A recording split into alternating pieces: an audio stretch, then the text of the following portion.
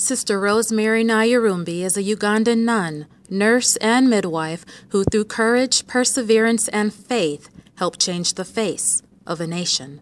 Sister Nyirumbe has helped the women and girls of northern Uganda who've endured brutality by Joseph Kony and his Lord's Resistance Army, the LRA. Many were kidnapped and in some cases forced to commit vicious acts of violence against their own family members. Girls as young as 13 were raped, reduced to sex slaves, and impregnated by the rebels. Sister Nyirumbe's story of assisting and empowering her nation is told through Sowing Hope, a documentary about her life and leadership of St. Monica's Girls Tailoring Center. Pros for Africa, a volunteer-led nonprofit organization based in Oklahoma City, is also a proud development partner of St. Monica's and exists because of the generosity of working professionals. St. Monica's is a vocational school in Uganda where psychological support, literacy training, planting crops, and sewing are some of the skills Sister Nyirumbe teaches to restore independence, dignity, and hope to the survivors of Kony and the LRA.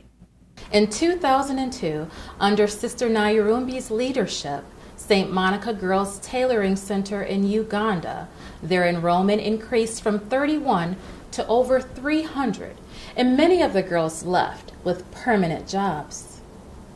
And I personally have been a product of war, and I am trying to help these women to get out of their trauma, to try to get them to become useful members in the society after all the pain they went through. I'm helping them with teaching them how to sew, how to cook, and sewing away their own pain, trying to use their own hands to become self-reliant, to support themselves, support their own children. They were kidnapped at their early age. They lost their childhood, they lost education and family. So I felt the best thing I could do is to be able to accompany these people, to help them restore their dignity, and really to walk with them and help them also to love their own children.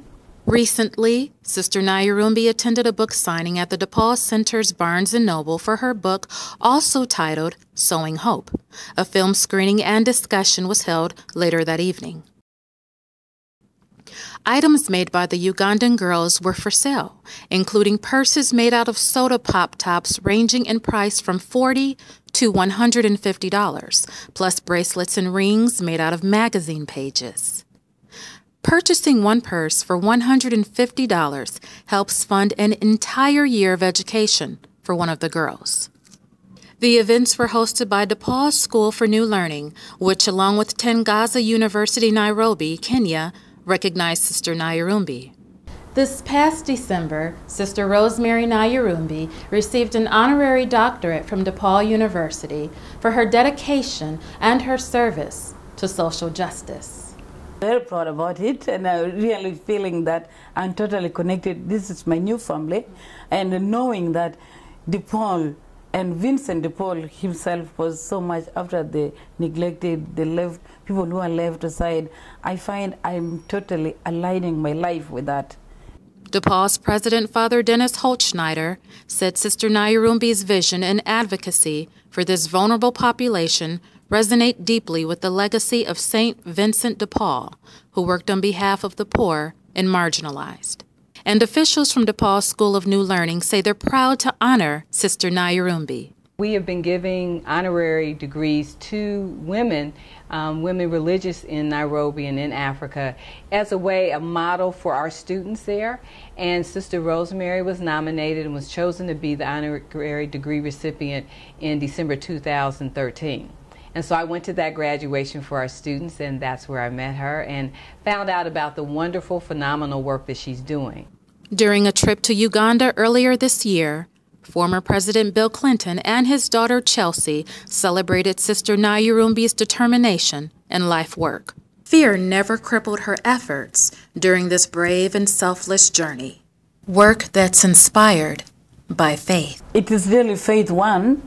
And secondly, I always say, if I don't start my life with prayer and my coffee, I have no courage of starting the day. So I need that. Honestly, I need to do that.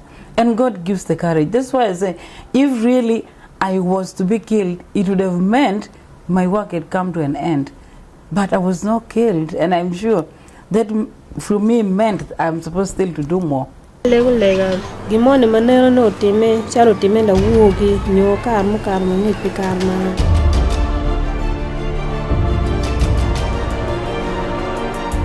I'm karatam kaya I know when we are go we come.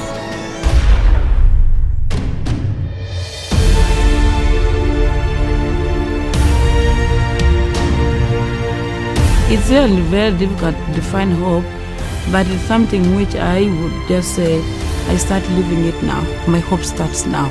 I'm not going to think for yesterday. There are no chance and me I don't come. I know this and money out them mama beg. People whom the community has put aside, Sister Rosemary loves them so much. I think what you can do here is love and accept these girls and really work with them. The past will never be recovered, but there is a future. We can still walk in hope. For Good Day DePaul, I'm Jennifer Harris.